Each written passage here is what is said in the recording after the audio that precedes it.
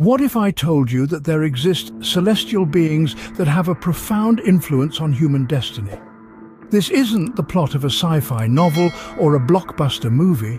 No, we're diving into the ancient and mysterious world of Gnosticism, a spiritual philosophy that has intrigued thinkers for centuries.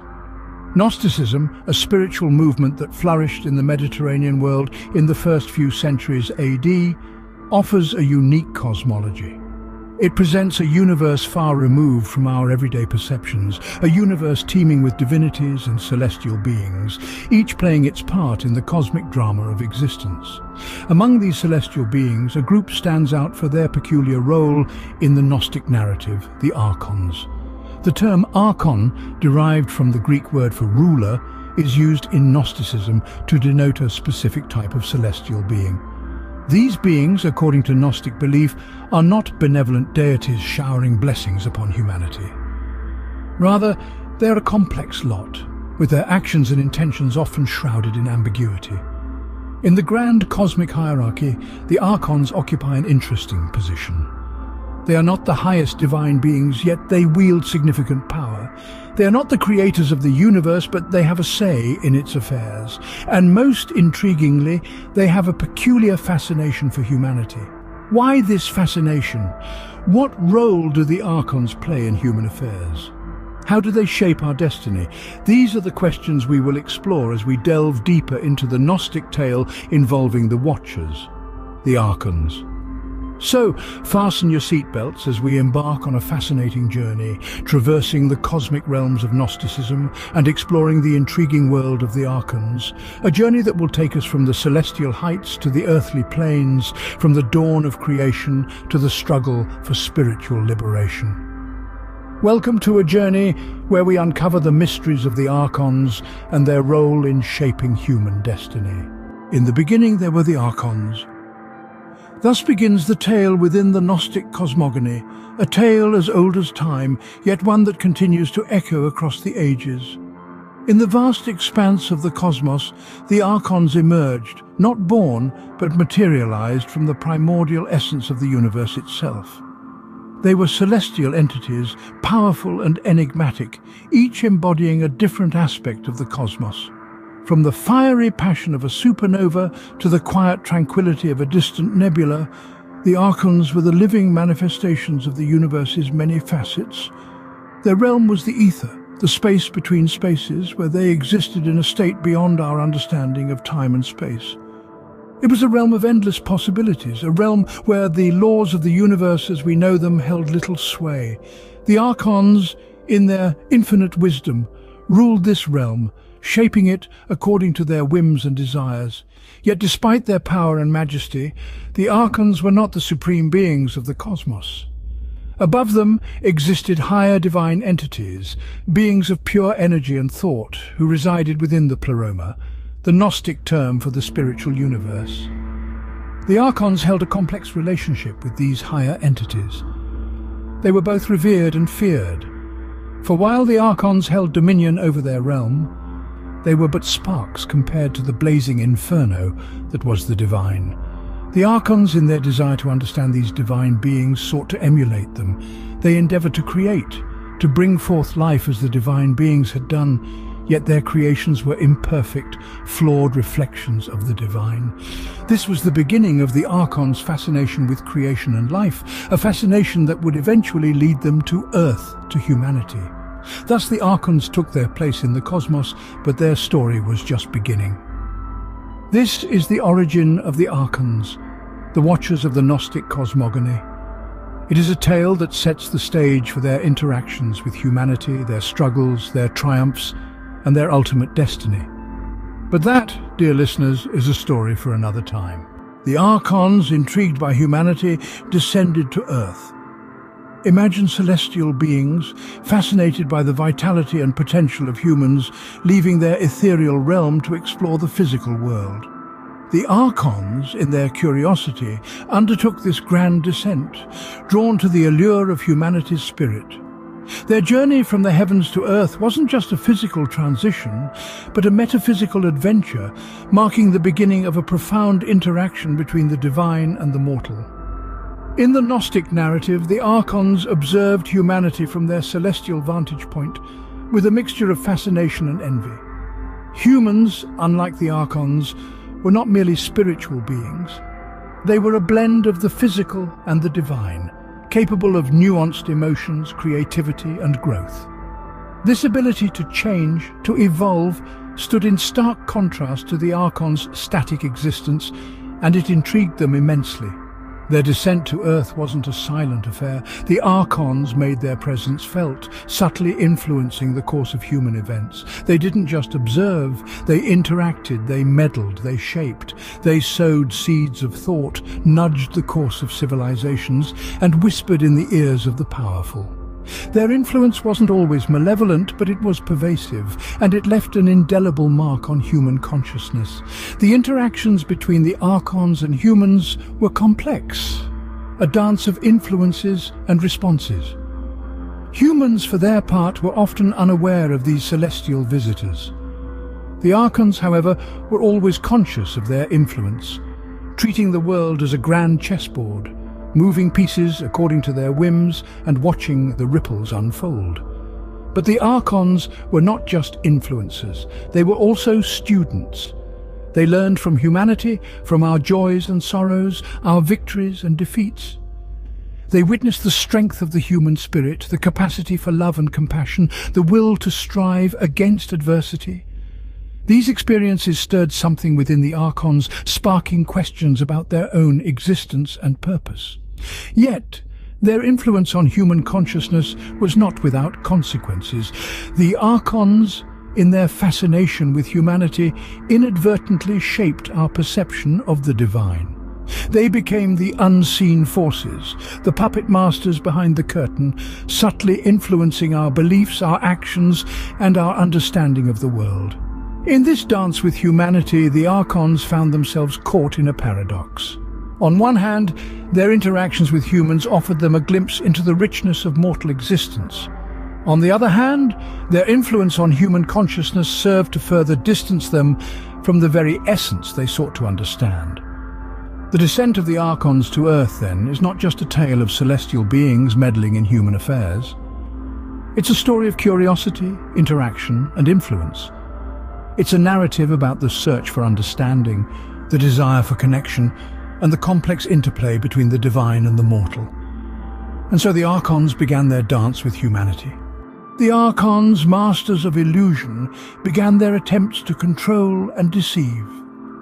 Imagine celestial puppeteers, pulling the strings of humanity, shaping their perceptions and directing their actions. This was the role the Archons assumed in the Gnostic narrative, their primary tool, illusion, their aim, to keep mankind chained in ignorance, far from the liberating light of gnosis. In the Gnostic worldview, the Archons were not just celestial beings of power, they were architects of false realities. These cosmic tricksters spun intricate webs of deception, creating a grand illusion that masked the true nature of the universe. Their realm was not one of truth or enlightenment, but a shadowy theatre of manipulation and control. But why, you might ask, would these celestial beings resort to such tactics? The answer lies in their nature and purpose. The Archons, according to Gnostic law, were not benevolent gods bestowing wisdom upon mankind. Rather, they were enforcers of ignorance, obstructionists to the divine light. Their mission was to maintain their dominion over the earthly realm, a dominion threatened by the prospect of human spiritual awakening. The Archons' illusions took many forms, each designed to distract and mislead. They painted a picture of a world governed by materialism and carnal desires, a world where the pursuit of power and pleasure outweighed the quest for spiritual knowledge. They stoked the fires of fear and doubt, sowing chaos and confusion, making it difficult for humans to discern truth from falsehood. In the minds of men and women, they planted seeds of ego and selfishness, fostering a sense of separation from each other and from the divine. These illusions created by the Archons served as a spiritual smokescreen, obscuring the path to enlightenment. They fashioned a reality so captivating, so all-consuming, that humanity became enmeshed in it, losing sight of their higher spiritual purpose. This was the Archons' masterstroke, their grand deception. They made mankind believe they were mere actors in a cosmic play, when in fact they were the playwrights, capable of rewriting their destiny. But the Archons' control was not absolute. Their illusions, no matter how intricate, were not impenetrable. The Gnostics believed that humanity, armed with gnosis, the knowledge of the divine, could see through the Archons' deceptions. They could break free from the chains of ignorance, tear down the walls of the illusionary world, and step into the light of truth. This was the ultimate act of rebellion against the Archons' reign, the first step towards spiritual liberation. In the grand theatre of life, the Archons held the strings. They choreographed the dance of deception, leading humanity on a merry dance of illusion. But the Gnostic narrative offers a glimmer of hope, a way to cut those strings and reclaim control. It tells us that the power to dispel illusions, to shatter false realities, resides within us. And in this knowledge lies our potential for liberation, our hope for awakening. Yet humanity was not without its defenses. In the face of the Archons' influence, the Gnostics proposed a powerful tool, gnosis or knowledge. This wasn't just any knowledge, but a profound, transformative understanding that could lead to spiritual liberation. It was a radical idea, suggesting that the key to freedom lay not in compliance or resistance, but in the pursuit of wisdom. The Gnostics believed that gnosis was a divine spark, a fragment of the supreme divine being that resided within each human. This spark was obscured by the illusions spun by the Archons, but it could be uncovered through introspection, revelation, and the pursuit of self-knowledge. In Gnostic texts, we find tales of individuals who managed to break free from the Archons' control through gnosis. One such story is that of Sophia, a divine being who descended into the world of the Archons, became entangled in their realm, but ultimately regained her divine status through self-realization. She symbolizes the human soul, lost in the world of matter and illusion, but capable of ascension through the discovery of her true nature.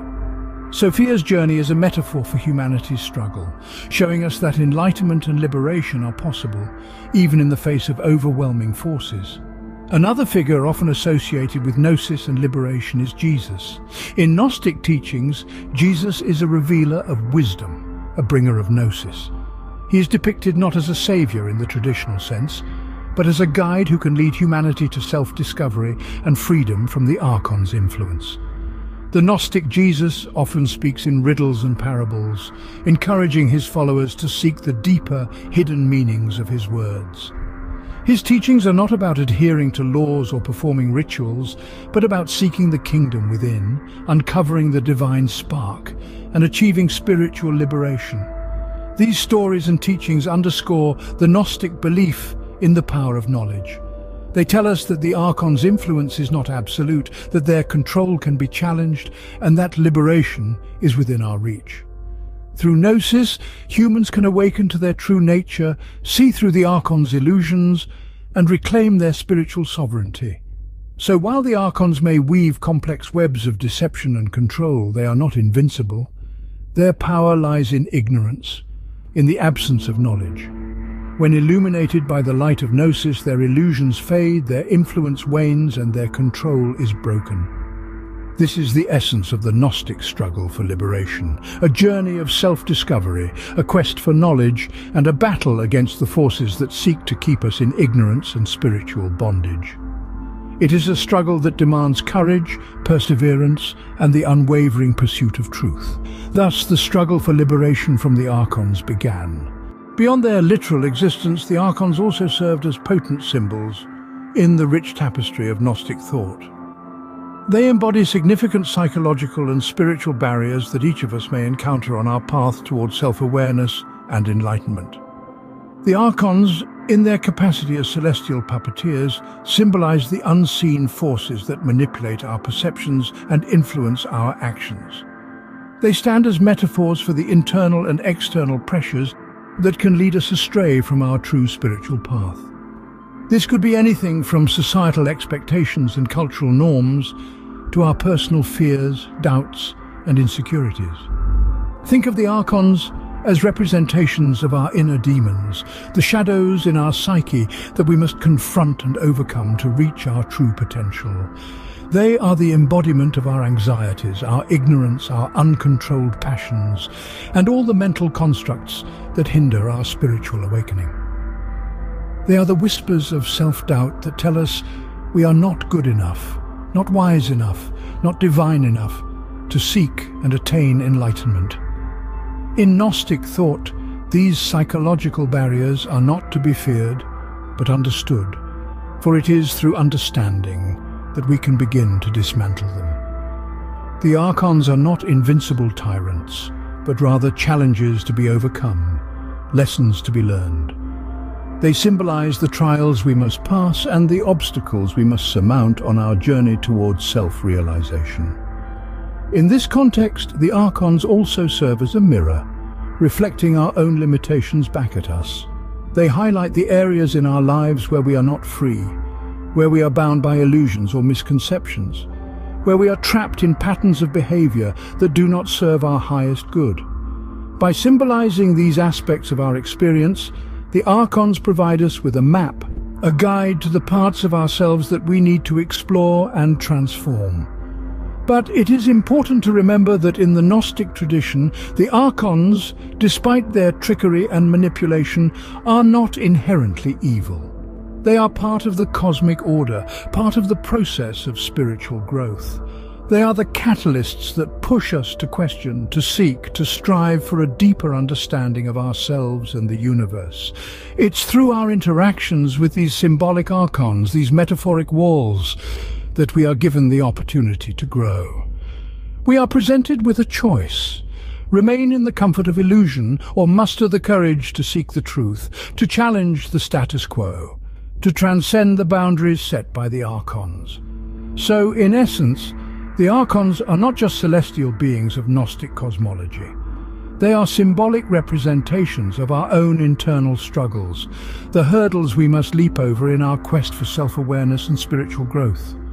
They are the challenges we face as we strive to break free from the illusions that bind us and step into the light of truth and understanding. In the labyrinth of the mind, the Archons are the walls we must overcome. They are the obstacles on our path, the thresholds we must cross, the shadows we must illuminate on our journey toward enlightenment. The tale of the Archons, though ancient, resonates with our modern world.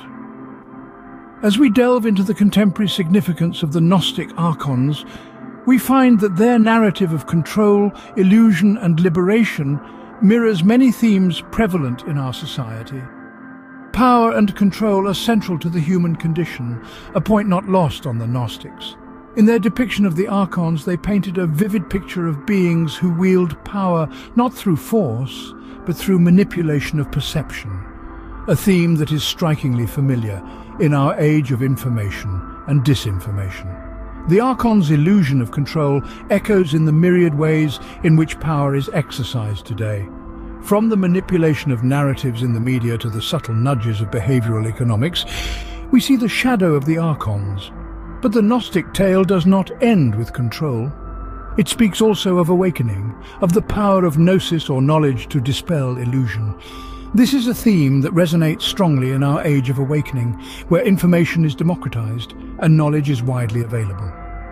We see this spirit of liberation in the rise of grassroots movements, in the spread of education, and in our relentless pursuit of truth in the face of misinformation. Just as the Gnostics sought liberation from the Archons through gnosis, so too do we seek to free ourselves from the illusions that bind us. The echoes of the Archons can also be seen in contemporary art and philosophy. In film and literature, we often encounter narratives of individuals struggling against unseen forces, seeking to break free from a reality that is not what it seems. These stories, consciously or not, echo the Gnostic tale of the Archons and our struggle for liberation. In philosophy, too, we find reflections of the Archons. Postmodern thought, with its emphasis on deconstruction and questioning of established narratives, carries echoes of the Gnostic skepticism towards the illusions spun by the Archons. Similarly, existentialist philosophy, with its focus on individual freedom and authenticity, resonates with the Gnostic emphasis on personal enlightenment as a means of liberation from archontic control. But perhaps the most poignant echo of the Archons in our world today comes in our understanding of our own minds. The Archons, as symbols of our psychological and spiritual barriers, resonate strongly with modern psychological concepts. From cognitive biases that distort our perception of reality to the unconscious fears and desires that drive our actions, we see the influence of the Archons. And just as the Gnostics sought liberation through self-awareness and knowledge, so too does modern psychology emphasize the importance of self-understanding in overcoming our psychological barriers. Thus, the echoes of the Archons reverberate in our world today. Whether in our struggles for power and control, our pursuit of liberation and awakening, or our exploration of the inner landscapes of our minds, the tale of the Archons serves as a powerful allegory for the human condition. The story may be ancient, but its lessons are as relevant today as they were thousands of years ago. The Archons, once just celestial beings, now a symbol of human struggle. They stand as testament to our ceaseless battle against illusion and deception. Their presence in Gnostic cosmology, though unsettling, offers a profound mirror to our own existence. Their tale unravels the very fabric of our human experience. The quest for enlightenment, the struggle against unseen forces, and the courage to seek truth beyond illusion. In the grand narrative of humanity, the Archons are not just celestial overseers. They are symbols of our inner demons, our fears, our insecurities. They represent the barriers we construct that hinder our path to self-awareness and spiritual growth. Today, their tale continues to resonate, echoing in our collective consciousness, shaping our understanding of power, control, and awakening. Their story is our story, a testament to the human spirit's resilience in the face of adversity. And so, we continue our dance with the Archons, each step a step towards understanding ourselves and our destiny.